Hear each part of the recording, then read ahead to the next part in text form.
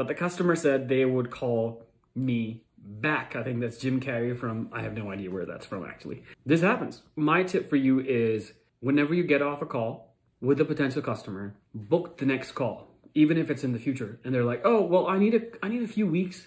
Pop up your calendar and be like, okay, fantastic. I'd love to talk to you in a few weeks when you're ready. When's a good time for you? Is 6 months, 6 weeks down the line good for you? Book that call so that you pop up.